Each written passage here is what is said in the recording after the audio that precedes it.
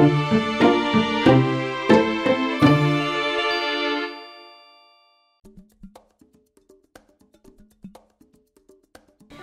everyone, my name is Tess and I will be joining in at HeR Interactive as the second marketing intern. Surprise! I'm working along with Indy. Hey Indy. Oh, hey Tess. Hey, quick question. Yeah. If you had to live through any Nancy Drew game or book, what would it be?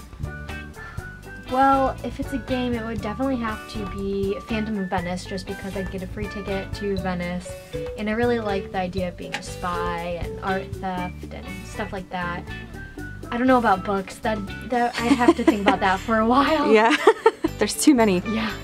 I just met Indy on Monday and she is awesome, as I'm sure you guys already know. If for some reason you don't know, then you should go check out her videos. Link to the first one in the description. I am so excited to be working here. Everyone's been super nice to me from the moment that I got here. I can't wait to work more with them. They're great people. So for the rest of this video, I'm going to be talking a bit more about me and my connection to the world of Nancy Drew, and then Indy is going to join me and we're going to play a little game, which should be fun.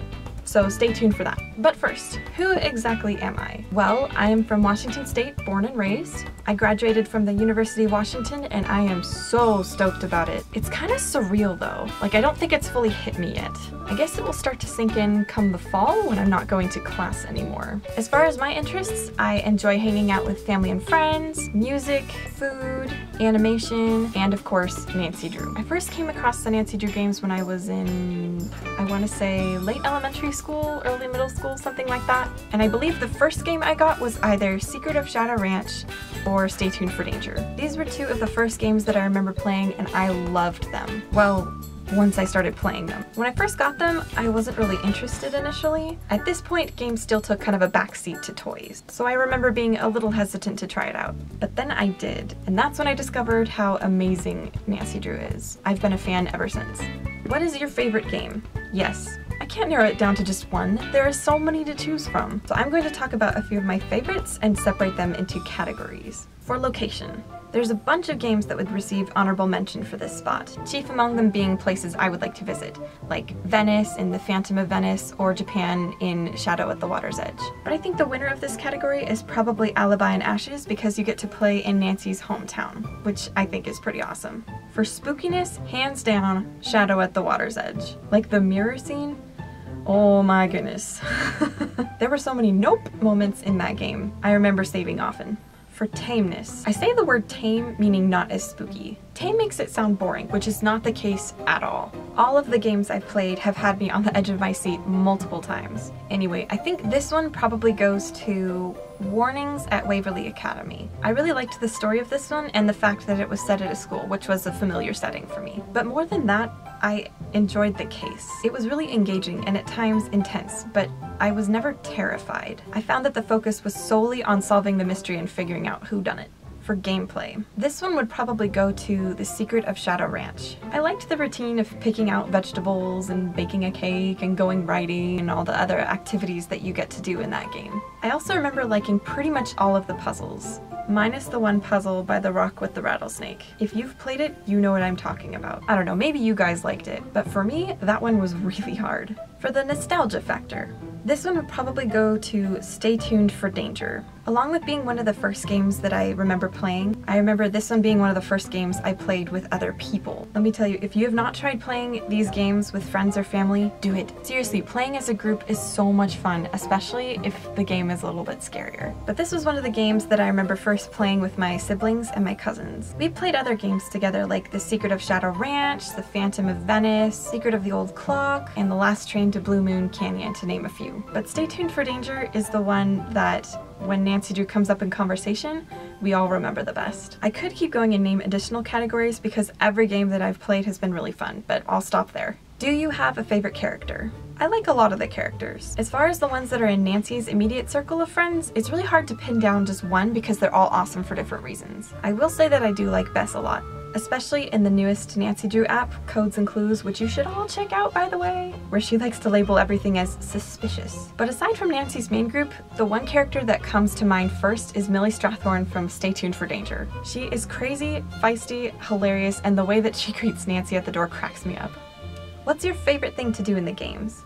Oddly enough, I really like the activities that Nancy has to do that simulate real activities like cooking and baking and playing golf and straightening things up. I don't know why, there's just something really satisfying about doing these things in the game. Maybe because Nancy is so much faster at them than I am. What is your favorite thing about Nancy? Among her many amazing qualities, there are 2 things about Nancy that I like in particular. First of all, she is incredibly talented and intelligent, but she's also pretty selfless. She could easily become mean or bitter or manipulative because of all the crazy stuff that she's been through, but she doesn't. She genuinely cares about a lot of the people that she comes into contact with, even if they give her the cold shoulder more often than not. But that doesn't mean that she lets people walk all over her, which leads me to the second thing that I like about Nancy. That girl is gutsy. Like, she will go up to people and essentially tell them point blank, "Hey, so I just looked through your personal stuff and basically I think you could be the culprit. What do you think about that?" I'm just sitting there thinking, I'm no psychologist, but Nancy, I'm pretty sure most people don't like this kind of out-of-the-blue confrontation. But she doesn't care. Like I said, it's not like she tries to be mean about it, but she's not afraid to do what she needs to do to find out the truth and solve the case. And if that means ruffling up a few feathers, then okay. And I just think that's really admirable. Alright, so now that you know a little bit more about me and my take on Nancy Drew, it's time to bring Indy in. Hello again, Indy. Thank you for agreeing to do this. Oh, no problem. So here's what's gonna happen. So in here, in this magical blueberry box, we've got a bunch of different prompts related to Nancy Drew. What we're gonna do is we're going to take turns, where one of us is going to draw a prompt from this box, and then we're going to respond to it. There's gonna be 3 rounds, and the first round is gonna be we're going to alternate words in response. And the second one is going to be we're speaking at the same time. And then the third one, we're gonna kind of choose which one we like. All right, here we go. Well, do you want to go first? Sure. Cool. Come up, oh, this is the one we practiced with. Come up with a Nancy Drew plot. Okay, would you like to start? Sure. All right. 1 day. Nancy Drew. goes To the aquarium. where She finds a mystery about the great. beluga whales. Is that one word? We can do it as one word. Yeah. And She discovers buried underneath. treasure. I guess like underneath what? The beluga whales? Like, oh no. Where she finds buried. Something. I don't know. That doesn't make sense with buried. Say treasure. Where she finds buried treasure. Treasure. We'll just go from there. Treasure. That Is thousands of years old. Okay. Woo! Okay. Alright. That wasn't difficult at all. No, not at all. It wasn't, no train wrecks in there. Alright, so this one, round 2. What advice would Nancy give to aspiring detectives?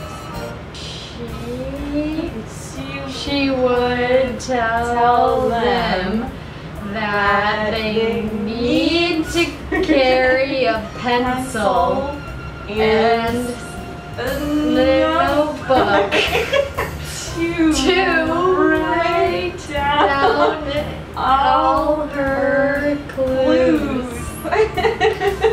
Yes, that's exactly This what. is just like making extreme eye contact while being very uncomfortable. There you go. Okay. What kind of items should you have with you when you play a Nancy Drew game? Okay, so what kind of one do you want to do this? Would you want to alternate or make extreme eye contact? We can alternate. When You are playing a Nancy Drew, game it requires having popcorn, and other food to munch on while you play. and Also, you should always wear underwear. Semper ubi sabooby. I don't know where I was going with that. That's the quote from Scarlet Hand, is Semper Ubi Sububi, and it means you should always wear underwear. Oh. So that kind of worked. I'm back to okay. Learned that from Nancy Drew. Well, thank you very much for playing. No problem. It was a lot of fun. Good. It's really fun. Like, if you get like huge groups of people, this kind of stuff is really fun to do. Yeah. But thank you very much. Oh, no problem. Now it's your turn. Challenge your friends to this game and see how you do. How did it turn out?